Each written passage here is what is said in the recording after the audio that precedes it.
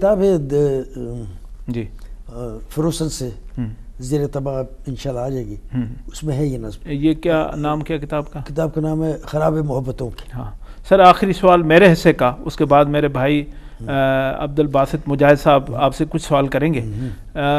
जब आप यूनिवर्सिटी आते हैं तो कैसी फीलिंग होती है आपको? खुश होते हैं देख के या इन बच्चों की दुआएं यार? हाँ पता है, मैं तुमको बताऊं, I am now 75 years ji, but I am quite healthy, I smoke. तो मैं समझता हूँ जब यहाँ आता हूँ तो मैं समझता हूँ ये मेरे साथी जो है यहाँ, चाहे वो मेरा चपरासी था, चाहे वो मेरा कलीग था, इनकी दुआएं, इनकी मोहब्बतें, इन्होंने मुझको जिंदा रखा है बिल्कुल ठीक ठाक। हाँ बिल्कुल, इनकी दुआएं हैं जी सर, रियली मैं बता दूँ। तो मैं अपने घर आता हूँ यहाँ, अच्छा इस जगह आता हूँ, मुझे लगता है अपने कैसे फील करते हैं इस यूनिवर्सिटी को जब यहाँ से गुजर रहे होते हैं? यार अपनी पेंशन लेने जब आते हैं तो कैसे महसूस करते हैं? बस देखो ना, अपने घर आता हूँ, घर आते हैं। कोई ऐसी चीज़ जो आप ना कर सके हो और आपको रह गया हो दिल में कि मैं कुछ दिन मिल जाते तो ज़्यादा? नहीं, कोई रिपेंटेंस नहीं है। अच्छा, कोई रिपेंटेंस नहीं है। हाँ, मुझे ये ज़रूर है कि हमारे वाइस चांसलर्स बास बस डॉक्टर ज़की मरहूम, डॉक्टर और ये अहमद मायूद्दीन वगैरह, इनकी बड़ी खिदमत थी यार। हम लोग तो खैर, चूँकि मैं इस यूनिवर्सिटी में काम करता रहा तो हर जगह मैं अपना नाम लगा सकता हूँ, मगर उन लोगों ने बड़ा काम किया यार जी। डॉक्टर जी अलाना साहब ने मेहनत की, ये डॉक्टर ज़की ने। मुझे ये पता चला कि डॉक्टर ज़की साहब यहाँ आए थे जी जी, तो वो उनको मतलब ये वो थे जिन्होंने इस यूनिवर्सिटी को बनाया, फाउंडिंग। लेकिन बाद में फिर उनको किसी ने यहाँ वो अहमियत नहीं दी, जिसका अफसोस होता है मुझे थोड़ा सा। सर उनके नाम पे तो अभी एक ऑडिटोरियम का नाम WM ज़की, जो हमारा एकेडमिक कॉम्प्लेक्स बना है, हाँ। वहाँ पे एक ऑडिटोरियम बना है जिसका नाम WM ज़की। किस जगह? ये सर बिल्कुल ही हमारे प्रेस के साथ जो बड़ा वो बना है, बड़ी बिल्डिंग बनी है, वो जो बनी है 5-6 मंजिला बिल्डिंग, हाँ। उसमें सर वो जो ऑडिटोरियम है उसका नाम WM ज़की रखा गया। बहुत अच्छा यार, ये बिल्कुल। और मुझे अभी साहब ने एक असाइनमेंट दी है, क्या बात है, अल्लाह ताला खुश रखे वीसी साहब को, कि एक असाइनमेंट भी दी है जिसमें उनकी ज़िंदगी पे और उन्होंने जो ओपनिस्टी के लिए काम किया, एक अलग बुक। बड़ी बात है। इस तरह देखो ना, अलाना साहब ने, जी अल्लाह उनको ज़िंदगी दे, मेरे ख्याल में अलाना साहब ने कितनी मेहनत से यार, हाँ, किस तरह काम किया, कोर्सेज बनाए किस तरह। अच्छा, इस तरह डॉक्टर जमान थे जी, फिर अहमद मायूद्दीन जी, बड़े वाइस चांसलर जी सर, हैं इसी तरह। और तो ये जो थे, ये इन लोगों ने बड़ी मेहनत की यार, बड़ी मेहनत की, बिल्कुल। ये पायनियर्स थे जी सर। तो बहुत सारी बातें हैं की जा सकती हैं, और इंशाल्लाह किसी और बैठक में हम इसकी दोबारा बात करेंगे। तो मैं अभी दावत देता हूँ अपने दोस्त अब्दुल बासित मुजाहिद से दरख्वास्त है कि वो आएँ और सर से कुछ कोई उनके जहन में कुछ सवाल आते हैं तो वो ज़रूर करें, क्योंकि हिस्ट्री डिपार्टमेंट के वो प्रोफेसर हैं, तो वो ये हिस्ट्री डिपार्टमेंट जिनके डीन होते थे सर, तो बासित मुजाहिद से दरख्वास्त है कि वो आएँ और कुछ सवाल करें। Sir, this is great honour today that you are here in your own university and this studio. I just would like to ask you, tell us something about your early life. About my early life? Yeah. About my early life, you know, I was born in Fort Sandeman. Right. Now it's known as Zob. And my father was railway guard. Then, you know, I was brought up, got myself educated at Quetta, Islamic school. Historic school. Historic school, where your father was my teacher. And an honor. What a great time. And Maulana Sahab jo the, hamare saath, hamare ustad muhtaram the. Yes. So, Islamic school, and that time, you know, institutions, those schools were the real institutions, which used to impart education, not only education, but also, you know, the moral education. Yes, of course. And the teachers used to be the models, role models. I can't tell you. And they were, in those days, obviously, they were the Mr. Know Everything. Only source of knowledge we could derive from those teachers. I remember even during winters, when there was a snowfall, other schools were closed, for example. Ours in Islamia school, they used to come in the evening and teach us without any fee, without any tuition fee. And there was competition always between schools. Yeah. That our students should, you know, got positions, get positions in exams. And they were the teachers who used to start with the students up. For example, I remember my English teacher, Khuda Bakshe, Master Farhat Ali Khan. Yeah. He was not only he did it. He was having a master's degree in literature, in law, as well as in geography. Oh. And he used to teach us geography as well as English. And I remember when the way he used to teach. For example, if I didn't know the spellings of the word conscience, so he said, "Do you know the spellings of your subject science?" I said, "Yes." He said, "Say S-C-I-E-N, S-C-I-E-N-C, science." Yeah. He said, "Just add C-U-N before it. It That's becomes nice. conscience." Yeah. It becomes conscience. What a tip. What a tip. Then he said, then he told us what the conscience means. He said, "There's a little God between yourself, within yourself, which tells you what is bad and what is good. The name of that little God is conscience." You know, like this. And also tricks. For example, on receive. Yeah. While spelling the word receive, C-E-I or I-E, sometimes you're confused. You're confused. You know what he said? He said, just write down R-E-C-N, 2 I's or 2 E's, and put the dot in the middle.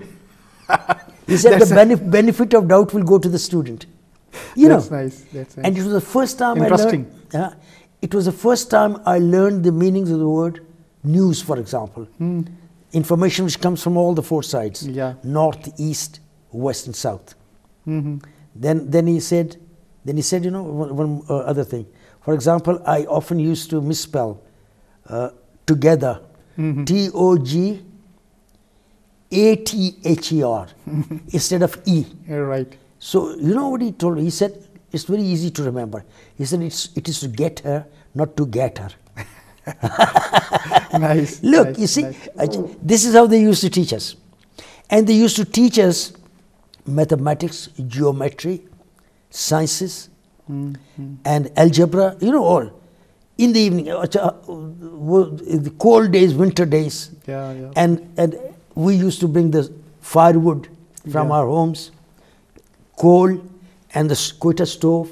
Yeah. And you know, they used to teach, I mean, what they... The typical word for that wood is gutka over there. Yes. Absolutely. Yes. Gutka, yes.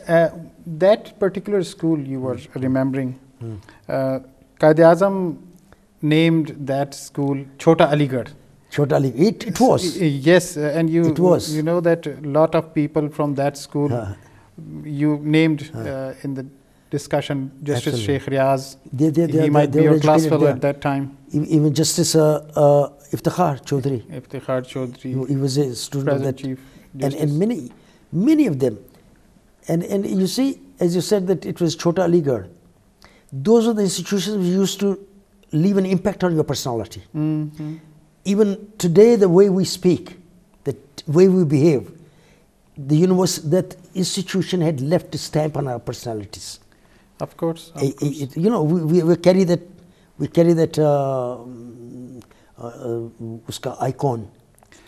And sir, another thing is that whenever Quetta people, they meet each other and they start speaking Gulabi Urdu. And once I was presenting a talk at a Turkish institution, and I said that the Urdu dialect of Quetta is Rosi.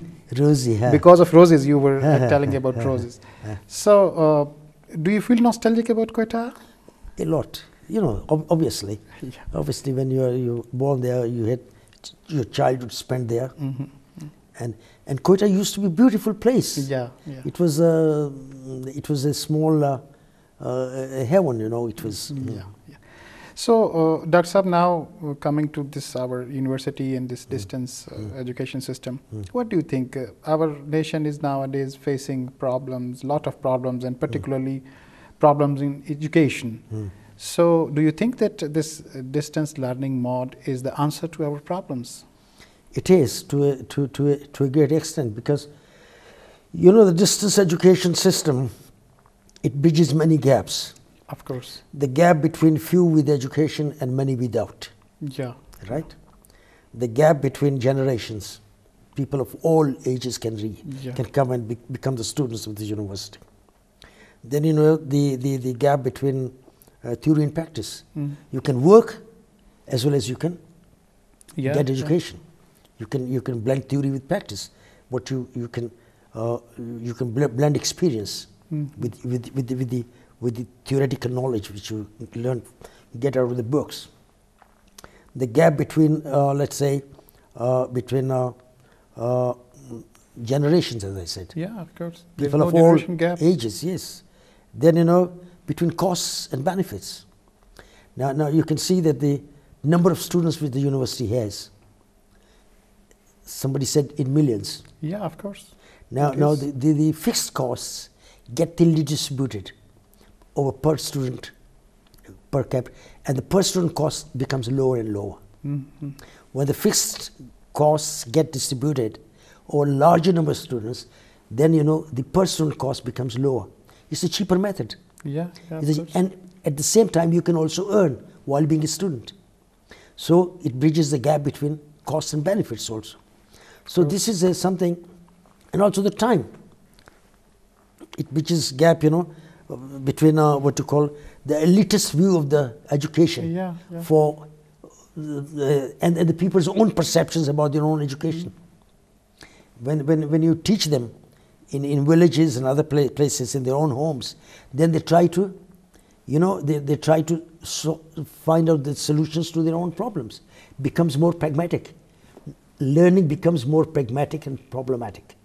Just tries to solve problems, day-to-day living, rather than something which is being imposed on you from the air-conditioned rooms.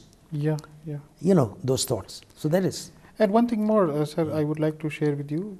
I think 10 years ago, I was visiting one village here in Islamabad, Sehala, and I was buying some chicken or something like that. So that shopkeeper who was selling chicken, he was reading the book, Allama Iqbal Open University book. Absolutely. So it was amazing, and it was so fascinating. Yes, so course, fascinating. Of course. So and he said that I am doing my graduation from Open University. Yes. So this is the achievement of this system. This is the achievement. Sir, another thing is that even in this 21st century, a lot of our population is living in rural areas. Absolutely. And because of certain socio-religious conditions and views, female education has a lot of hurdles. Absolutely. What do you think that this system would be the answer to this question also? Absolutely, it is. It is demonstrating. Yes. It is demonstrating. If you see the 57% of the enrollment is of women, and it's empowering women, and most of the women are taking courses like education. Yeah. In the field of education. I think our larger percentage of women is enrolled for our courses which PTC, CT, BA, and MA like this. That means that they are the teachers who are teaching in rural areas, in small towns. So we are indirectly also, helping the female education in those areas where there's a vacuum. Yes, of course. Where there's a deficiency, and I've seen that. To be very honest, I've seen that it's not easy to pass the exams. They have to undergo a rigorous program of studies, periodical, assignments. And assignments you do, maybe I get the assignment done by you. But if I, as a rule is, if I pass, let's say, if I get 70% marks in my assignments, but in the final exam, which is like any other system, if I get, let's say, 40%, then I fail. Yes, of course. It has to be balanced. check and balances over there. Absolutely. So this means that it's not an easy exam to pass, because some people do perceive in this way. It's easy. It is very easy, but it is not. It's like not. that. It's not. One thing more, sir. In 2010, there was a international conference at Badagali organized by Peshawar University. So I presented one concept paper over there, and that was about Open University. That Open University is playing the role of bridging different area people, different languages in this country. Yes. So what thing I would like to share, sir, with you, and it was very moving moment also. When I presented my paper, one white bearded scholar within that conference, he came up to the dais and he hugged me and he said, I am living in a remote village of Khyber Pakhtunkhwa and I know what Open University is. My 4 daughters graduated from this university. Mashallah. Look now they are in their home also, and they are serving their nation also. So this is what people feel about Open University. Absolutely. And you see, the amazing thing is that you go to any community and you do find people. Yeah. And they are not so obvious otherwise, because they don't go to the institution, but they are within their own homes and they are studying, they are learning. MashaAllah. Sir, one thing more. I'm serving here in history department, and we know through our seniors that this history department was part of social sciences department, and you were the pioneer. The day before yesterday, Professor Rathore Sahab was in our department, and we were Actually, did he come? Yes. Sometime. MashaAllah, he is in good health, and seldom he comes. So tell us how this history department came out from social sciences department, and what was that, how you were feeling that now this your department brought more departments and all these things. What is your feeling? It was quite gradual. I think to be very candid, at the beginning it depended mostly on the number of people you had within the department and their qualifications. Luckily, we had some teachers who had their master's degree in history, for example, from abroad. Dr. Rashid was there, I believe. So he picked up the history. He started writing courses on history. I wrote, for example, the first unit on Nazriya wa Tehreek-e-Pakistan, ideology, and that was the one which I calligraphed myself. That was also on history, how it and it was not previously. It was a social science department where we tried to present courses which are interdisciplinary, right? Where sociology, economics, Pakistan studies, Pakistan studies together, gender studies, and then depending upon who later entered into the faculty with what qualifications, so automatically koi geography wala aa gaya, so we had a geography course, we had a social work, because I had also a degree in social work. That's nice. I had my education abroad from the University of Chicago in sociology. But prior to that, from Punjab University, I had done my master's in social work. Right. So that was an opportunity for me to also initiate that course. So we started that. Community development, casework, such courses were initiated. So this is how the courses were started. Where does university stand today? What do you feel?